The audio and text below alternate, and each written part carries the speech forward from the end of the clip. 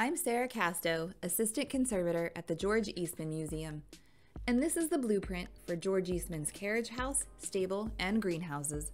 When it came to the conservation lab, it had many tears that likely occurred from handling and use as an architectural document.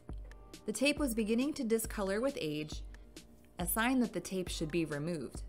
This tool is a hot air pencil. It blows a gentle, controlled stream of warm air at the tape. The heat softened the adhesive and allowed me to remove the plastic tape carrier with a spatula. Then I removed any remaining adhesive using an adhesive pickup eraser.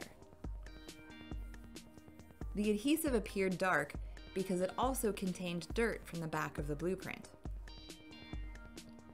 Next, I surface cleaned the back of the blueprint. I grated white vinyl eraser into small crumbs and gently rolled these crumbs over the surface. This technique removes dirt without causing abrasion to the paper. Get up the dirt.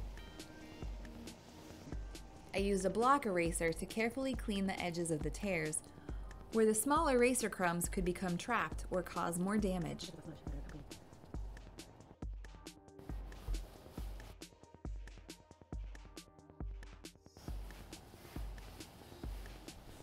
I carefully brushed away all of the eraser crumbs using a soft brush.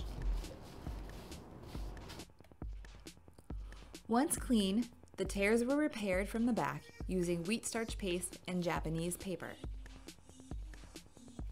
The paste was applied to strips of Japanese paper, which were positioned over the tears and lightly burnished into place.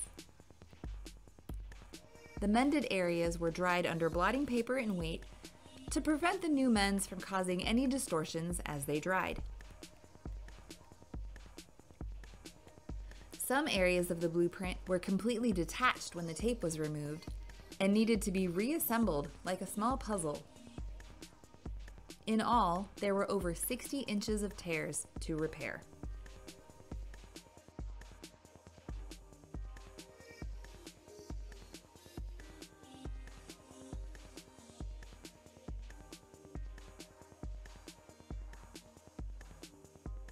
After the repairs were dry, the blueprint was turned face up so I could examine the mended tears from the front.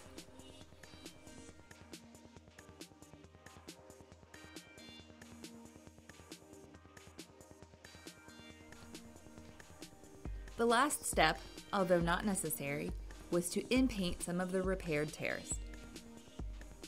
In-painting makes the tears less visible, which helps viewers read the lines and text more easily.